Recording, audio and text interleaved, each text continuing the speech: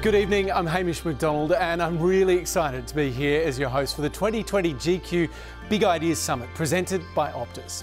Thank you for joining us tonight for what's set to be a series of not only really interesting conversations but important ones too. I know it's been an extraordinarily busy year for everyone and your days are probably full of video meetings, but tonight it'll be screen time with a difference. We've got a great lineup of guests, all of them changing the world with big and bold ideas. Needless to say, this has been a huge year, from the bushfires to the pandemic, the US election and uprisings right around the world in protest against systemic racism. Over the last 12 months, life for all of us has changed. It's why this year GQ decided to launch this Big Ideas series, a trio of virtual seminars on the ideas that are shaping our world, not just today, but in the years ahead as well. The series so far has covered the future of sport, work and politics. And in case you missed any of them, you can watch all of them in full and for free at gq.com.au. Now, I'm really pleased to say that we've arrived at the final event of the series, the GQ Big Ideas Summit. And I'd like to acknowledge our partners. The GQ Big Ideas Summit would not be possible without any of them, thanks to our presenting partner Optus and supporting partner Paco Rabanne Fragrances. They've been with us throughout this series and we really appreciate all of the support. I'd also like to acknowledge the traditional owners of the lands on which we're meeting right now. We pay our respects to their elders, past, present and emerging, and also to the Aboriginal and Torres Strait Islander peoples of other communities who are joining us on this platform today. Now, we've got a huge lineup for you tonight. The NBA superstar Ben Simmons will be here. He's also founded the Do More project, helping Australians become better informed and engaged in challenging racism. We're also drawing together three incredible Australian change makers who are taking big ideas and doing the hard yards to reshape our world. All of the people that you're going to meet tonight are thinking outside the box and spotting opportunities to bounce back from crisis. They really believe in big ideas and delivering on them. And that's what tonight is all about. By the end of this, we're also going to exclusively unveil GQ's November-December cover star. You can place your bets right now on who that might be. For the socials, if you're posting anything, the hashtag is GQ Big Ideas and you can tag GQ Australia as well. It's great to see you here for the GQ Big Ideas Summit. Let's get rolling. Ben Simmons is an NBA superstar. He's also a Melbourne native. He now plays for the Philadelphia 76ers and is one of basketball's brightest talents. He's already made 2 All-Star appearances in his 3 years in the league. But as impressive as he has been on the court so far, Ben has shown that he's also a lot more than just an athlete. Earlier this year, as the COVID-19 pandemic started spreading like wildfire in America, Ben created the Philly Pledge to help those in Philadelphia hit hardest. Then, when the Black Lives Matter movement took hold, Ben again took things into his own hands, launching the Do More project to help Australians become better informed and engaged in challenging racism. It's a fantastic initiative and I'm really excited to learn a lot more about it. Here's a short preview of what it's all about. Australia, now is the time to do more. Racism has been around for far too long. We have to do more. Racism hurts. Racism creates distrust.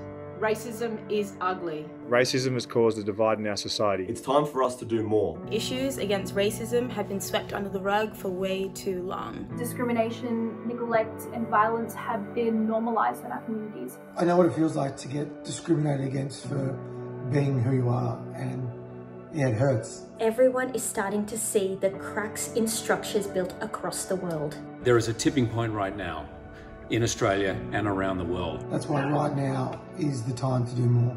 A time where injustices that were once done in the dark are now being exposed for all to see.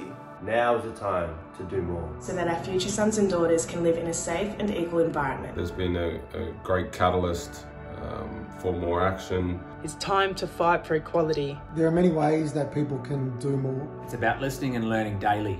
Check yourself. We all have our own personal biases. I'm going to challenge myself and my own prejudices. Have these conversations with your family, with your friends. There's so much we can do because it's not enough to be not racist. We must be anti-racist, and that's not a label, that's a mindset that we have to put into practice every day. And every day is an opportunity to do more. Every day is an opportunity to put your hand up and be present and hold yourself accountable. I think all of us in our everyday life can keep this conversation alive. As our voice is so powerful and can influence change. We often talk about Australia being a multicultural country, which of course we are. But in the future, we won't just be one in name or in demographics. We will be one in heart. Those feelings of being included, of belonging, of passion for our country, those are the things that are going to make Australian society thrive. There can be no more excuses. We cannot stand by and allow for racism to exist in yet another generation. And for the younger generation, race means so little. It's more about being accepted as part of a community. Reject racism and build a more inclusive nation for future generations. It's the only way forward. That's why now is time to do more. Because equality for the whole of Australia is something we should all strive towards for a better future.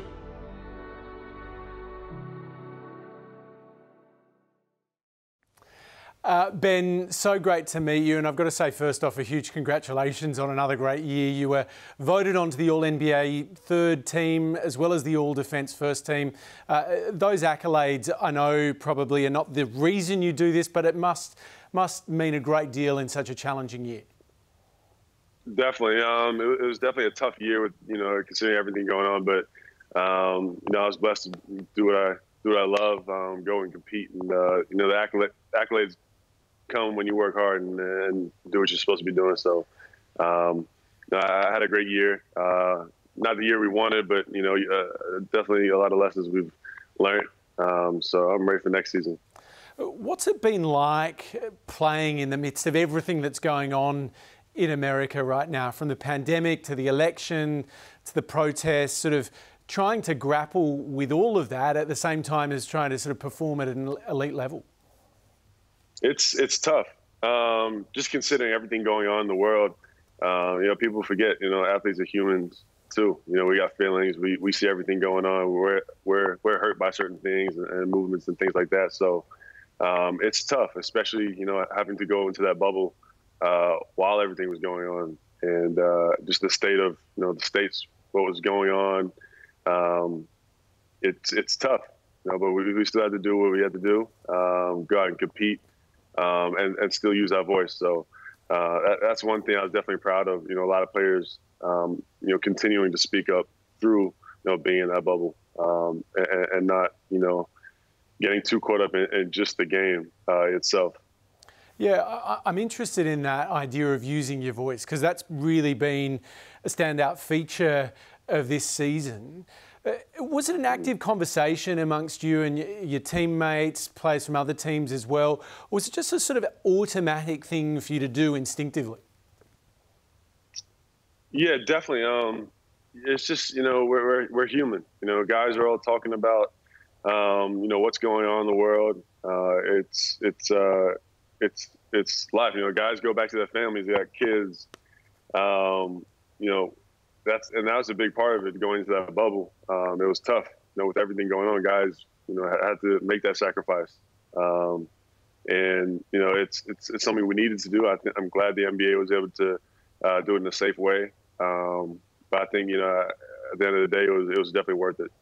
Yeah. Did you at any point sort of consider the personal cost of taking the positions, of being an advocate, of being so clear and forthright on this stuff? Because, we've seen it happen to players in various codes, that there is pushback, that you can end up copying it, you can sort of be brought into the sort of political game in a way that maybe you didn't intend, for taking a position on something that, as you say, is just part of being a human. Yeah, I think just with everything going on, you always want to use your voice, and that's something I've done my whole life. Just the way I was raised, my dad, always told me to speak up, but also educate myself on what I'm speaking on, and handling it the right way. But if you look out throughout the league, guys were nonstop with it, and till this day, guys are still talking and speaking up, and that's what we need. And for myself, just being an Australian, and having a black dad and being, an African-American Australian, I have to use my voice. because if I'm not doing it, it's not always somebody who's going to step up. You know, there's guys like Patty Mills who's another person who's doing a great job representing Australia and trying to educate people on everything going on. So I have to be somebody to use my voice and use it the right way. Yeah, you said your dad has always told you to speak up. How big a feature were some of these issues for you as a kid growing up in Australia? It was huge. You know, I don't think everybody really realizes, you know, it happens every day. You know, racism is something that exists, whether we like it or not. But it's something that's uncomfortable to talk about. And that's something I want to, you know, preach and put out there. You know, we have to have these talks. We have to discuss everything going on with racism in this world, because at the end of the day, it's one world. We all live in it, and we just want equality. There's obviously still, you know, a core of people in Australia that say, look, you know, we're not a racist country. You hear it from politicians that say that, you know, the issues that are in America are not the same as those here in Australia. Right. What's your perspective on that? That's wrong. It happens every day, but it's hard to really see it if you can't experience it. You've never been in that situation, so you can't really tell somebody. Australia is not a racist country. I don't think not everybody's racist. There's people out there who, you know, make mistakes, but it's more about educating people and helping them understand, you know, what's right from wrong, which is huge, and that's why we're doing the Do More campaign, and just trying to educate people. So, but at the end of the day, there are racist people too. So, it's more so about educating people. You know, I love Australia. I love going back home, and that's just something.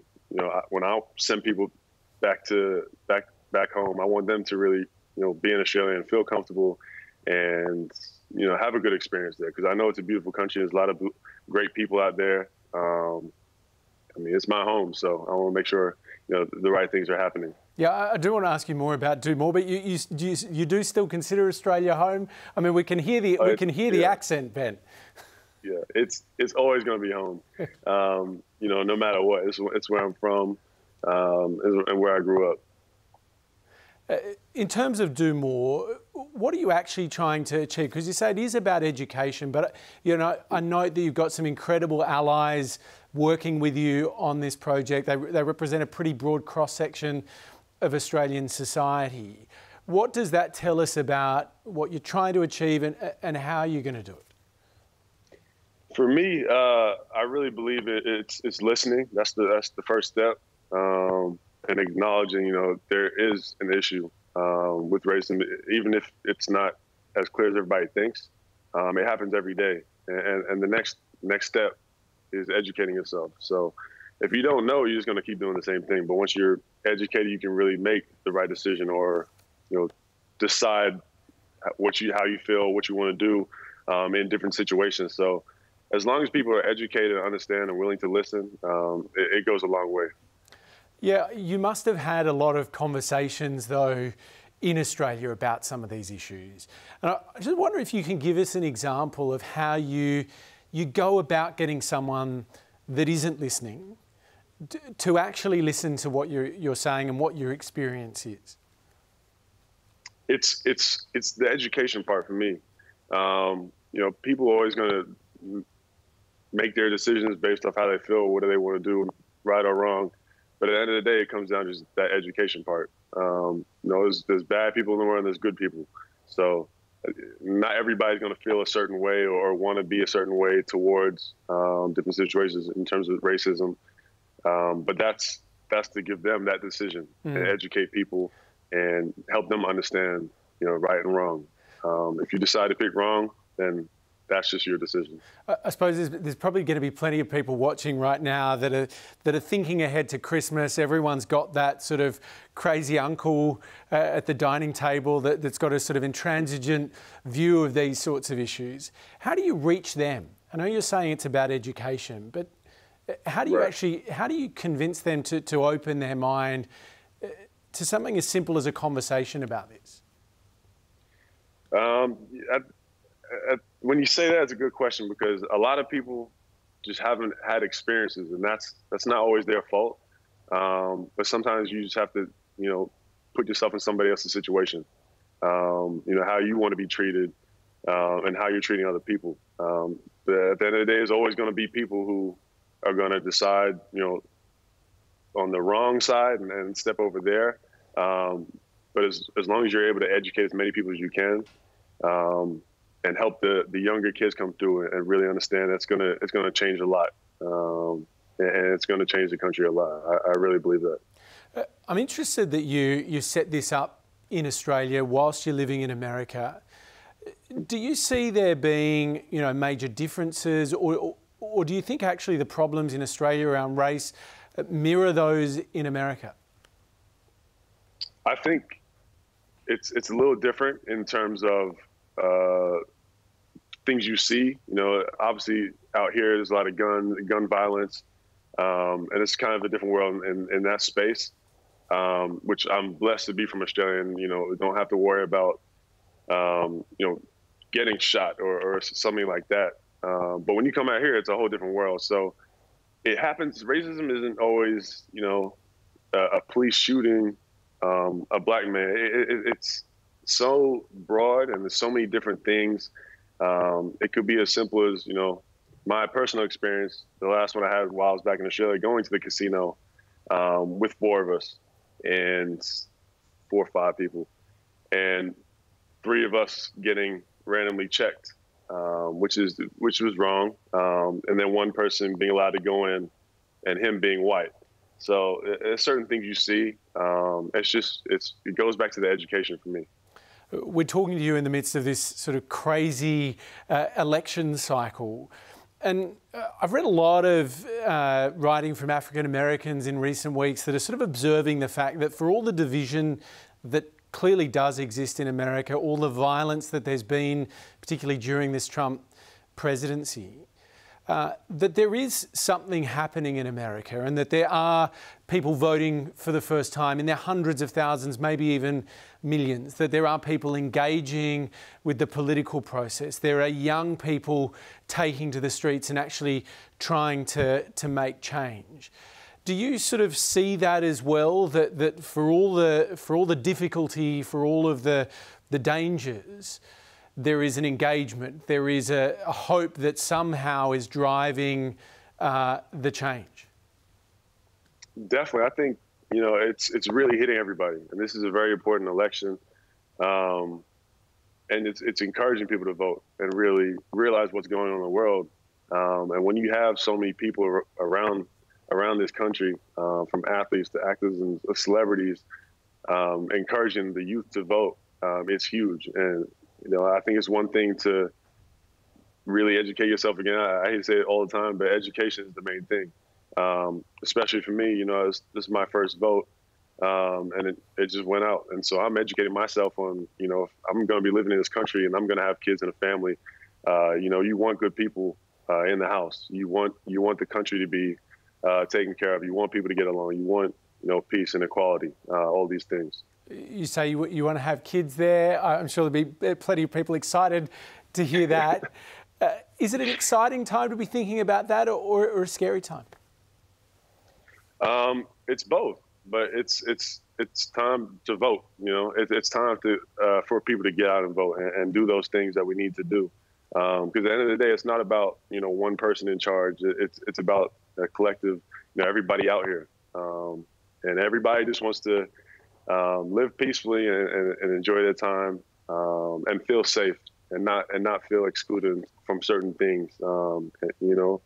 I see it all the time. I got a lot of family in New York. My uncle talks about it all the time. There's different situations for a black man to get pulled over than from a white man. So there's that feeling of it's scary, and I got nieces and nephews who are black. So I think a lot of people get caught up in certain people thinking celebrities don't have to deal with certain things. But at the end of the day, a lot of people have family members, have people who have been in different situations, difficult situations, who are in jail. And it's just, it really comes back to the education. So once everyone's educated, we can speak more on it. So yeah. Ben, I think we're clear that it's about education at this point. I'd like to know whether you always feel safe, whether you always feel that your family and your friends are necessarily going to be safe in America today. I personally, I try to keep myself out of situations where I don't feel safe. Yeah, I'm always concerned about, my nieces, nephews, my uncles, my aunts, because it can happen to anybody. And that's the one thing that people don't understand, that people are so outraged. It happens all the time. It's just the fact that now people have phones and cameras and we're able to see it, which is a great tool for people to really, see and see what's going on in this world. But yeah, I don't always feel safe for, my family. No. You have obviously put together the Philly Pledge as well. You've got the Refugee Council of Australia on your site. I'm just interested to know whether you always had this idea of advocacy when you went into this. There's a lot of people that have a big platform, have a big name, have huge success like you, but aren't using it in the same way. Did you always intend it to be like this, or is it more about the circumstance you found yourself in? I'm blessed to, have my voice. Everyone has a voice, but I'm blessed to be able to really put it out there and for people to listen to me. The way I was raised, my mom said, there's a lot of responsibility that comes with, who you are, and you have to use it in the right way. So for me, it's always about just being a good person and doing the right things. You can be a good person and do the right thing in tons of different ways, but it seems to me that you've got some big ideas, and that's what we're talking about at this summit. Is your big idea to sort of help people that are in more difficult circumstances than you? What's the sort of driving, 100%. Motivating idea for you? It's just helping people. We're supposed to bring each other up. If somebody needs help, I'm definitely going to help them. And I'm going to use my voice and my power to do so, whichever way that is, whether it's, trying to help kids get some coats for winter in Philly, helping people get food or whatever they need, and just doing the right thing. So to me, it's just helping out whenever or however you can. You don't have to have millions of dollars to help people. It could be just, small acts of kindness. It does help having the millions, though, doesn't it? It does. It definitely does. And I'm blessed to be in that situation and be able to help people that are less fortunate. The Philly Pledge, I was reading some of the details about what you've actually managed to do and I suppose the gap that you were trying to fill. It's extraordinary, I think, watching from Australia the situation with COVID-19 in America. And I suppose even more extraordinary that it's up to sort of individuals like you to make sure that people in your city are just getting the basics. Did it shock you the way this took hold and the way so many people seem to be left behind? It's crazy. Just the fact, people are struggling to get, the basic needs. So I'm blessed to be in my situation. So when everything was going on, you have to help. It's something you just have to do. And it's just doing the right thing and making sure you can help those in need. Because these are tough times. And those people who are fortunate, those people who are helping and doing those things are doing the right thing. And it really comes back to that, just helping others and trying to lift people up. Yeah, just take us back to the beginning of the Philly Pledge. Why did you decide this was needed?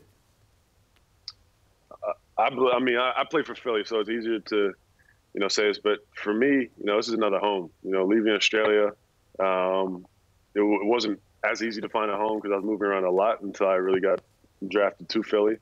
So I feel like it's a responsibility of mine to help people in Philadelphia, because they're supporting me every time I step on that floor. So listen, it has been a difficult year. You talked about some of the challenges, sort of playing the game in amidst all of this. I think everybody watching you tonight will have had their own experience of a tough year. Mm-hmm. Do you end 2020 with a bit of optimism, though? You have to. You have to. That's one thing about me. I'm always going to be looking ahead and hoping for the best. I think I don't know how much worse it can get than this year, but I think just everything going on, it's a special time for everyone to really to come together and just build each other up. I suppose America has never felt further away from us here in Australia, given the border closures. Are you missing Australia at all? I mean, you've been over there for such a long time, but I suppose, you know, we've all become accustomed to being able to move between Australia and America so easily if we want to or need to. I know a lot of your fans here would love to see you in person. Definitely. I wish I could come back. You know, just with a ticket and, you know, straight into the city. But it's a very difficult time. But I can't wait to get home. You know, I miss it a lot. Ben, it's been tremendous talking to you for this. We're so grateful to you and so impressed by the big ideas that you're delivering on. Good luck for the rest of 2020. Have a great Christmas and stay safe during these pretty crazy times. Crazy times. I appreciate it. Thank you for having me. Well, that fantastic chat with Ben Simmons might be hard to top, but I've got a very good feeling about the group of incredible Australians that you're about to meet. Joining me here in the studio is Jess Wegener, who's the co-chair director of the Firesticks Alliance. Also with me in the studio is Sam Elsom, former fashion designer turned seaweed farmer. Still got the style though. Joining us on the line from Canberra though is Sophia Hamblin Wang, who turns carbon into bricks, the technology that could hold the key to a much brighter and cleaner future for all of us. I'm so thrilled that you can all be here for this conversation tonight. It's great to see you all. And what would it be in 2020 without a dodgy video connection to Sophia in Canberra? Sophia, how are you? Good to see you from the nation's capital. Thank you. Thank you for having me, coming all the way from Canberra. Hey, Sam, I want to start with you. All of you, I think, are sort of spotting opportunity in crisis. You've identified ways of kind of working through really difficult sets of circumstances. Tell me the sort of turning point for you that switched your course in life from being a fashion designer to becoming a seaweed farmer. It was a video conference call, a bit like this, I think. It was, yeah, Hamish, with the Climate Council, Tim Flannery leading. You know, really alarming, actually. Kind of outline of the consequences of global warming and the 10 years really that we had left to kind of make a difference. I'm a father of 2 young kids and what we do today will largely impact the livelihood that they have. So you just joined this call as someone in the fashion industry? No, I think, you know, even in the fashion industry I always had environmental leanings. You know, what we were trying to do was impact supply chain and you know, environmentally impact the supply chain, reduce the amount of chemicals used through the production of cotton, and I'm working on circular and innovative textiles. So it was always sort of there, but you know, just I think Tim made it very clear that we have a finite amount of time to do something about it. But what was, I thought, the most surprising part of his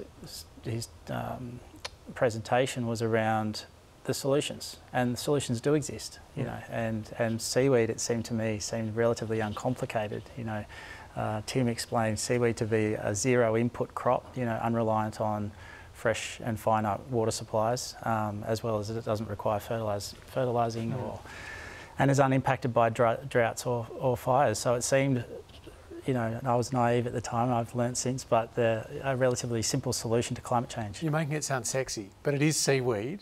And it involves convincing a lot of people on something that they may not be predisposed to. I mean, did you immediately sort of spot the opportunity there? It took a fair bit of research, obviously, you know, to completely, you know, take that type of sea change, if you like. Yeah. But ultimately, you know, seaweed photosynthesizes, it draws down tremendous amounts of carbon. They grow 30 times faster than trees, and they're, like I said, a zero input crop, so they just use sea water, sunlight effectively to grow. And so it was about finding the right species of seaweed to grow that we could have the largest impact in the shortest period of time.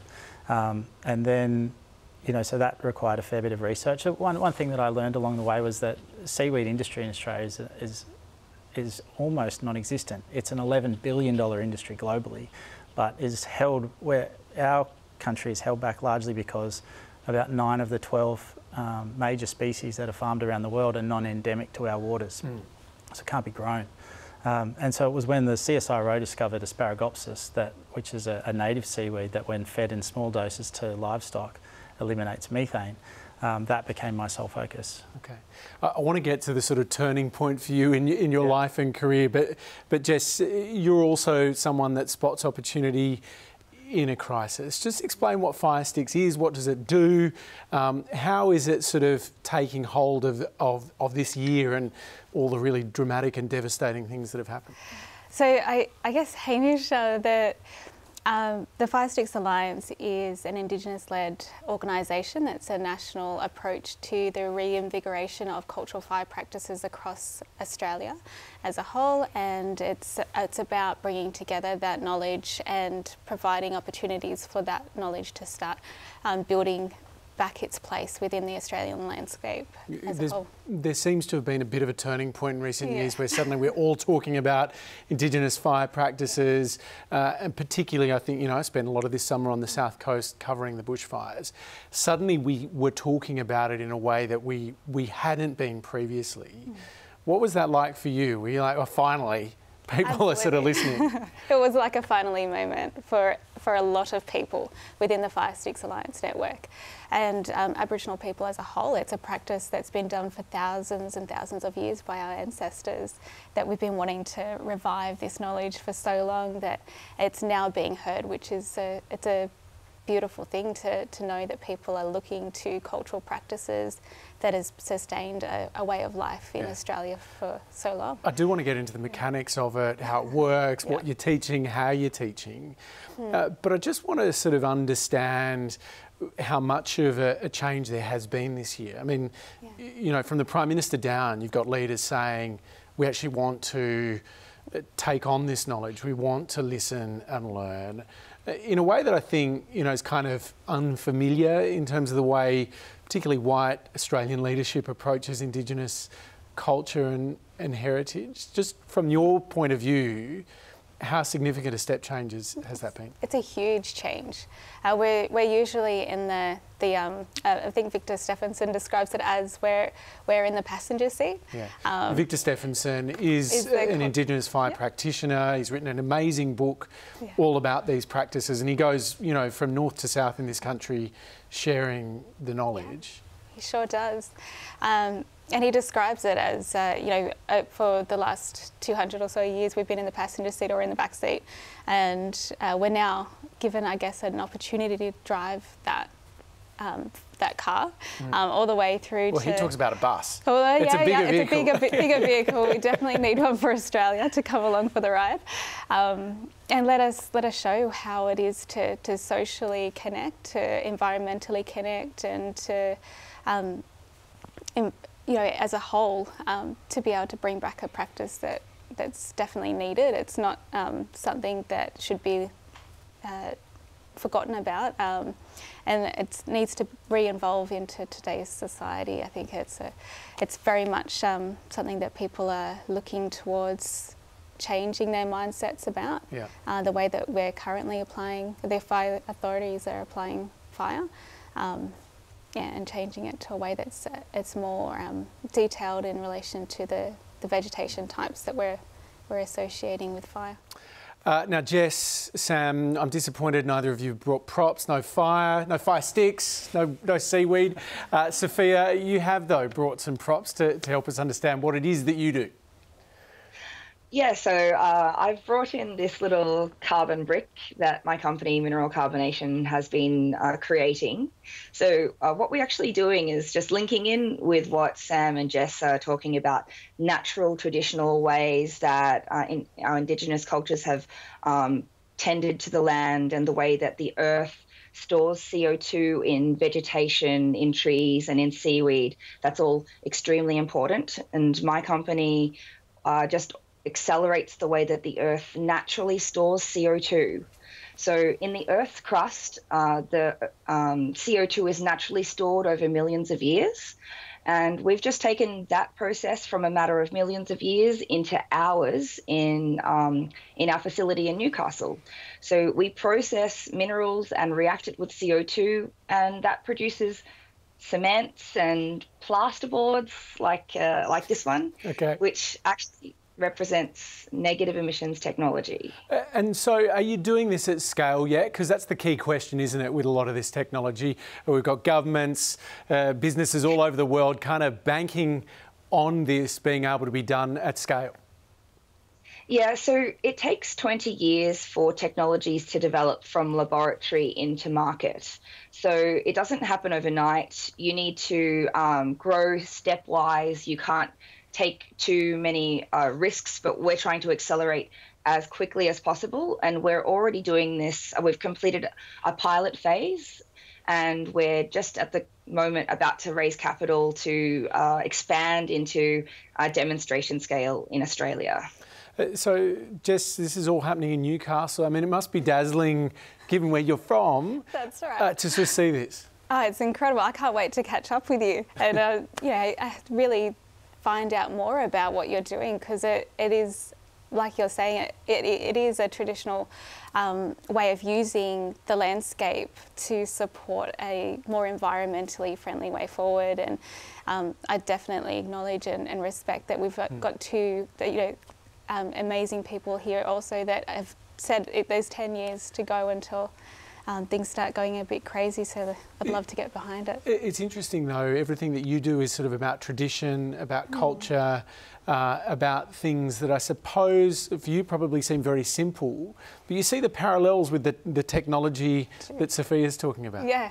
It's incredible that we can use nature in a way that supports an environmentally friendly way forward, and it's a very simple, practical, and knowledgeable way to really. And I think, you know, it's something that community and society wants to see come forward. I definitely have seen groups of community that think this is an incredible way forward. Sam, you said the thing that appealed to you with the seaweed is the simplicity of it, that the solution was kind of there. What's the relationship between that solution and Sophia's? Yeah, I think, you know, I also mentioned that I was a little naive, but but you know, it is important that, you know, what Sophia's doing is that solutions are there, but they just require individuals with some nous to take them on and really drive, you know, industrial scale solutions to what is, you know, going to have a catastrophic impact on our way of life if we don't do anything at all. So it's a challenge, but a worthwhile challenge for sure. You know, something I'm really pleased about the progress that we've made over a short period of time. But it's, you know, it is a journey, as Sophia said. How important is a bit of naivety when you're going into to sort of delivering on a big idea? I think it's probably extremely important, Hamish. Yeah, I think, you know, you can get overwhelmed with the details for sure, and you know, that can create anxiety, and that can, you know, stop you from taking the action that's necessary. So yeah, maybe it's necessary. Is it, Sophia? Do you think having a degree of naivety or optimism, whatever we want to call it, is that sort of central? Because as you say, it's a 20-year lead time to get something to market. Hard-headed optimism is unbelievably important, and if you want to call it naivety, that's fine. What we're talking about here is changing the way that we consider waste. Really, in my case anyway, we're looking at treating a toxic gas that is emitted freely from a lot of our industrial settings and treating that as a resource. So we're saying carbon dioxide is a resource that can be turned into lots of different things. Why don't we innovate, and why don't we create value out of this waste in a circular economy mindset? And I think optimism is super important, because right now there are a lot of companies and countries in the world that are determined to continue with business as usual because it's profitable for them to do so. But it's actually a really short-term view of what's happening, because we all know we experienced the bushfires in Australia this year. It was horrific. More weather events like that are going to be the norm in the future if we continue to emit in the way that we are. So when you say countries, are you talking about Australia? I think Australia this year has really turned up in a way that has really ramped up our applications and considerations for which technologies are going to help us to get to net zero. I would say that other countries in the world there are other countries in the world that have waxed and waned a little bit more than Australia. I think we're really starting to ramp up now our technological approaches with our technology investment roadmap coming out of the government just a couple of months ago. So it's setting forward at least a plan for how we're going to get to net zero. I do want to ask you about that, but do you guys see that same thing happening this year? Do you think Australia has turned a corner? Because there's a lot of people in our community, I think, that would be sceptical of that sort of claim. Yeah, I am a little sceptical. I think we're short on commitment. I think we're definitely, as Sophia said, we're almost there, and there has been a shift, I think, but there's no. So what's the shift been? Well, I think an attitude shift. I think there's been a huge swell of voices from, in terms of public opinion around climate change, and I think we're in this position where we've had COVID, and now we're looking at how do we, invest our way out of this, and what industries do we need to invest in. This is the government, and I think that there's a lot of opportunities in renewable energy and environmentally positive industries. So how do you? I mean, you're all people that are actually. Not just creating the big idea, you're advocating for it, and you seem to be delivering on it, all of you, they're at sort of differing stages. But I just wonder if we sort of look at that from a broader Australian community frame, how do you take that groundswell of voices, the sort of mood change perhaps is a better way of describing it, and translate that into tangible difference to sort of policy outcomes, to committing to the emissions reductions that we sort of talk about broadly. Do you see the path? I think who was it? I think of back to the Equinor Fight for the Bite campaign and all of those voices that got together that really changed what seemed to be an inevitable outcome. Which we're talking about drilling in the Great Australian Drilling in the Great Australian Bight, and that they've since changed their plans and they've gone back to Norway, and that was largely because of Australian voices standing up for what they believe in. Because people sort of paddling out on surfboards? Yeah, and I don't think a Prime Minister or a politician wanted to be behind Equinor in that fight. And so I think we underestimate the power of our communities and the opinions that we have. So tell me a bit more about what Firesticks is doing in terms of actually teaching this knowledge. What are you going in and talking to rural fire service operators about, to sort of local councils, to state governments? What are you actually teaching them? Yeah, there's a number of ways that we do that. So there's a National Indigenous Fire Workshop that we hold annually. Unfortunately, this year it couldn't be held because of COVID. Yep. Let's not mention it. I know, sorry, let's spread that out. But it's been running for a number of years, and so the National Indigenous Fire Workshop was something that Doctors Tommy and George Musgrave, who are our elders in knowledge, that was shared for this purpose, to enlighten and to share with the wider society of Australia and internationally about the need to apply a cool fire. So these national workshops are open to people from government agencies, community, Aboriginal people. And are you going to them, or are you taking them out to country? We take the workshop around Australia. Yeah. So for the first couple of years it was held in Cape York. In 2018 it was held in the Bundanon Trust down in the South Coast, and then 2019 down on the Barmah National Park. I suspect most people would be familiar with hazard reduction burning. How does Indigenous fire practice differ? It's very different. And that's the first thing that people liken it to, right, is a hazard reduction burn. Yeah, we're doing it.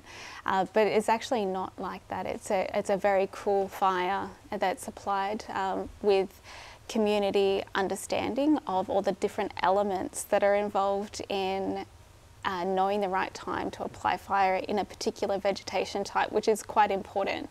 What do you mean by a cool fire, though? Yes, so fire intensity is quite important for understanding the way that fire reacts and can be quite impactful to the native vegetation type and also the plants and the fauna that live in there. So we want to apply a cool fire, which is slow, where it's low intensity, it's low to the ground. It just trickles across and eats away at the cured parts of the grasses and leaves. And it also allows space for the little bugs, the spiders, birds, the lizards. Everything starts to be able to get away from these fires, which isn't the case when there's a wildfire or in hazard reduction. And you don't add fuel either, is that right? That's right. No drip torches, no pushing the fire along. It's allowed to just trickle along nicely, go where it needs to be, so it ends up being a little bit patchy in places, which is also a protected zone for the little lizards and snakes and everything else you find in the bush. So a question about scale for you as well, because I think many Australians sort of saw the summer that we've had. Many are convinced that actually you need to do really big burns in the available season. You've got to get rid of as much sort of dry bushland as possible to sort of prevent the widespread devastation that we've seen. Is that your view? Do you take a different approach to it? Because it's hard to imagine these practices being applied at such scale, but maybe I'm wrong. Yeah, I think we need, so a lot of the investment that we've got out there is to get the knowledge out there. So we're out there training our Aboriginal leaders in their communities to be able to understand the vegetation types. They're bringing out their knowledge as well and providing respectful engagement between the authorities for fire and the authorities for country, being the traditional owners. And so we're not talking about one replacing the other, this is sort of more partnership. Partnerships, absolutely, 100%. The experiences that we've all had and communities is that people are open to listening, particularly the RFS and Fire and Rescue and other fire authorities are wanting to learn more about cultural burning so they can start to be involved in putting a better practice forward. So I guess we're impacting on a community level to raise their voices so that they're heard locally, because it's reliant on the local community to start to engage in that cultural practice of applying of cultural fire. So you're putting them on the bus? Then they're on the bus, they're in the driver's seat with the Firesticks Alliance. They're holding them and helping them to be the voice for their community, and everybody else is... What's the long-term ambition with this? I mean, do you have a vision of how we would prepare for fire seasons differently in the long term? I do say this because my son, he comes along to cultural burning practices, and there's been a few times we've had workshops with schools, and it is something that, in the future, I hope that there's no fear around cultural fire, and that we can provide a space for understanding of the right type of fire. And how to apply that, and it's a transferable knowledge practice, which is culturally appropriate to make sure that our next generations do it better. And would that, in your view, change the way Australia as a country actually prepares for bushfire seasons? I think it will. The more that people understand the seasonality and the localisation of the right type of fire to apply, it will change the way in which our communities interact with nature, know their responsibility for the landscape in which they live. It'll create a sense of belonging that I think is needed with the whole of Australia, because there's this integral connection that occurs when you're around cultural fire. Did you know much about this stuff, Sam, before this year? I've always been a big fan, actually. Really? Yeah, I actually had, during the bushfire season, a little auction, and we raised money for Firesticks Alliance, but a little art auction in our community. But I was really interested to understand, Jess, how government and councils are integrating this knowledge into sort of their own land management and fire management, backburning. Is it happening right now? It's in the process of happening, and in many communities locally, there's a lot of communities that are actually, ahead of others. So it's hard to kind of scope out, and really say from experience. But I do know that there's local councils where I live as well. The councils are very interested in understanding the seasonality of a landscape so they can start to understand, this is the time that things are flowering. We can collect bush foods that we can eat and provide that experience, as well as this is the right time to apply cultural fire in our area. What should we be doing and who should we be engaging? So there's the cultural burn plans that are starting to be developed. There's writing into policies. There's a lot of people that are, and researchers that are getting involved with the Firesticks Alliance to be able to start to get this embedded in something that hasn't had this mentioned at all previously. So there's a lot of work to be done. So Sam, I know you've been cut off from your seaweed for a lot of this year because of COVID. You haven't been able to be in Tasmania a lot of the time. How much do you dream about seaweed? Yeah, I do actually. It's a bit of a problem. I've been pulled up a few times for talking seaweed in my sleep, actually. Seriously? Yeah, no, seriously. But lots of Zoom calls, and I'm thankful to be supported by an incredible scientific team. We've got research commissioned at UTAS, Tasmania, obviously, and then also University of Waikato in New Zealand, and the James Cook University. So some great, brains behind our methods for cultivation, and so we're actually cultivating the seaweed in land and at sea. And so there's been a load of developments that have happened down on farm that I haven't been able to get down there to see. Bursting for borders to be open, I'm sure. But you sort of talked about the stats on this, and they are pretty remarkable given the size of Australia's agricultural sector. There's been great strides made in certain parts of our energy output at getting the emissions down, but agriculture is a real challenge. What is the potential impact for seaweed? It's enormous. So, I mean, on one side of the scale, there's obviously the carbon sequestration potential. So carbon is stored by all plants, really, but seaweeds in particular, the whole organism photosynthesizes all the time. They grow up to 30 times faster than trees, which is amazing in and of itself. And also, the farming of seaweed doesn't impact our habitable land and farmland and things. So there's that kind of positive environmental impact. Also provides habitat for fish and marine life. With the feeding of our Asparagopsis to livestock and the abatement of methane as a result has a huge potential. Methane emissions from livestock are the second largest contributor to greenhouse gas emissions at 15% after the generation of electricity. So it's enormous. And you only need to feed a bit of the seaweed into their diet. Yeah, less than a fistful a day. So it's a 0.2% of an animal's diet is the seaweed. Do they like it? They do, apparently. We've got a really interesting trial happening at the moment. The cows are fans of sushi. Yeah, and so it's funny because there is a trial that we've got running at the moment with a merino wool farm, actually, where we were out there to witness them getting fed their daily ration, and the group being fed the Asparagopsis raced to the trough to get their feed. So I don't know if it was just on that particular day, but it was definitely, it seems as though they like it. So it's a big transition for you to go from the fashion industry to something like this. And I imagine it's a bit of a leap of faith, right? Totally. Yeah. So are there days where you're like, I'm not sure if I'm doing the right thing? No, there haven't been those days. No, right. I've had, as we talked about, that kind of blind confidence and optimism, I think, is that's necessary. As I said, I'm really thankful for the team that I have behind me. That's driving a lot of the results that we're getting and the progress, the very fast progress that we've made over a short period of time.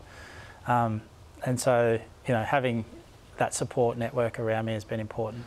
Is there much do you meet much scepticism? I mean, I imagine that the Tassie farmers that you're dealing with, they see this bloke flying down from Sydney with his man bun and his pocket square, telling them about this bright future with seaweed. There must be a bit of, come on, what are you doing? Maybe, but I think, because the CSIRO in Australia, it's our leading research institution, has discovered this seaweed in the first place, and I think they're highly respected. So that's one thing. But the other is that I was surprised to find that farmers are actually already trying to explore solutions, and there are a limited number of solutions, but also Meat and Livestock Australia and Dairy Australia both have invested millions into solutions. They've set their own carbon neutral 2030 targets, but with no finite roadmap to get there. So at the moment, the seaweed seems to be the most promising solution. So livestock and dairy farmers are excited, which I'm surprised as you would be to hear. Sophia, scepticism no doubt is something that you run into. You were sort of talking about the government's technology roadmap. There's been a huge political fight about that. A lot of people saying, look, the government is throwing tons of taxpayers' money potentially at technology that hasn't yet been proved to work. Where do you sit on that? Because, I mean, obviously you stand to benefit a lot from this. And it must also be a fair amount of pressure to deliver on what would be an amazing promise if fulfilled. I think it's interesting because the government has said that they want to be technology neutral and not pick winners, but at the same time they kind of have come out and said that there are 5 technologies that are going to help us, that are priorities to get us to a low emissions future. The technology that I work on is called carbon capture and utilization, or carbon capture and use. And we didn't quite make it onto that priority, but we are an emerging technology, which means that we will probably benefit from some kind of policy certainty, which is, I guess, what it is all about. We want to make sure that there is a level enough playing field for new technologies to emerge so that you're not picking winners and then stopping any other new technologies from coming through. At the end of the day, the way that we're going to get there to a low emissions future or net zero is through a portfolio of solutions that are applied in many different areas. I think that the technologies like mine have really struggled to get airtime because the government has kind of picked a few other technologies as winners, but that's not how it's going to be moving forward. We're going to ensure that there is a collective voice for other technologies that have lots of potential. I think seaweed is so wonderful. I'm blown away by this conversation. I wish it could go for double as long because, Sam, I was just thinking when you were saying you got through part of this year through Zoom calls, I was just thinking of you with asparagus on Zoom. That's what happens in his dreams. That's right. Sophia, what we need to do is... It strikes me that given all of you are sort of pursuing these big ideas, you must spend an awful lot of time trying to convince people, trying to explain things that are incredibly complex in a digestible way and sort of take people along with you. You know, we began this by talking to Ben Simmons about his experience in the United States and trying to raise awareness about racism in Australia and use his platform for advocacy and sort of having conversations with family and friends that don't necessarily see the world that you do. I know you grew up in far north Queensland, you've got a lot of family and friends that are in the mining sector, really different views on a lot of this stuff. If you're trying to deliver on a big idea, what do you have to do to open the conversation? How do you change the hearts and minds, or win the hearts and minds?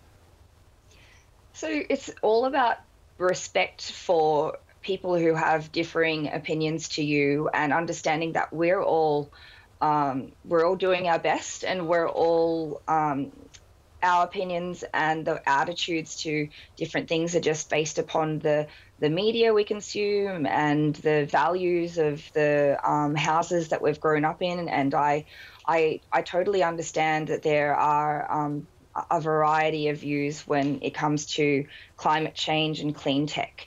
But for me and my technology, sometimes we don't even use the words climate change or sustainability when we talk in forums. You know, I was at the World Economic Forum in Davos in January, and standing up in front of, you know, the leaders of the biggest countries in the world and the top CEOs. And I stood there and I said, hey, climate change is an opportunity.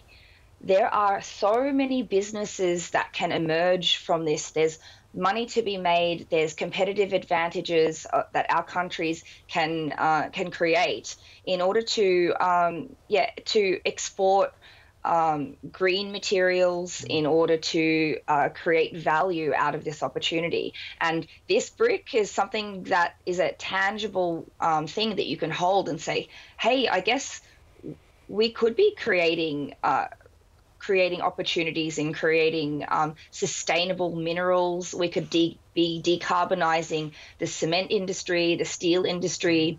There are, sorry, that is a point I haven't made yet, is that we have amazing renewables in Australia and lots of really good opportunities to get to low emissions energy. But there are other industries like the steel and cement industry that don't have clear decarbonisation pathways. How are we going to be making steel in the future? We still need to be using metallurgical coal to do that. So we need clear ways to decarbonise those industries. So what my company is doing is taking those emissions, pretty much just the raw flue gas from the stack pipe, and rendering it inert and turning it into something that can be stored for 10,000 years or more. So you need to take the brick to the Christmas table to have the conversation with the drunk uncle. I asked Ben Simmons about the conversations that you have with the crazy uncle in your family that doesn't see what you see, that doesn't believe these conversations are needed.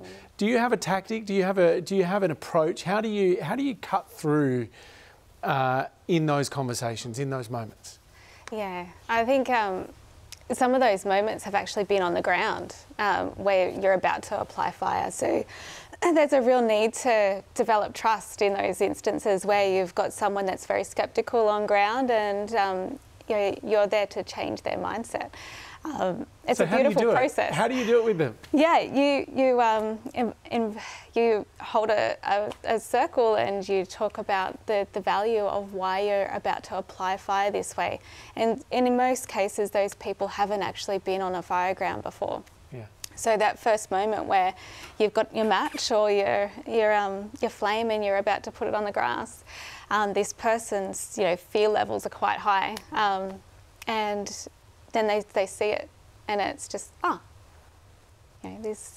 this peaceful fire is in front of them, and it's just slowly eating away at the dead parts of the grasses, and they can see the green still there, and then they get it. So it's visual. You're gently holding their feet to the fire. Absolutely. and you can, we show them that you can put your hand right next to it, and where it's been before, you can actually touch the ground. There's no heat that's retained in a cultural fire when it's done appropriately. So it's quite a beautiful process for someone to physically be embedded in actually feeling, seeing, being, and connecting to the process of applying cultural fire.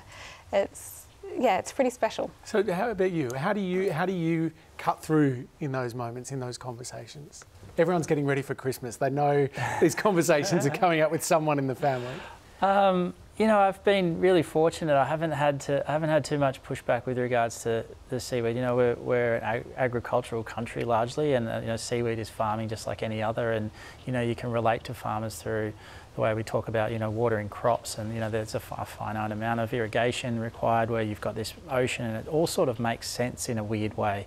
Feeding seaweed to livestock is slightly different. They're obviously concerned about if it's the merino wool farmer, he jokes that the fleece is going to turn green, or and other things. But largely everybody's been quite supportive. But in Jess's case, I think that's just such a powerful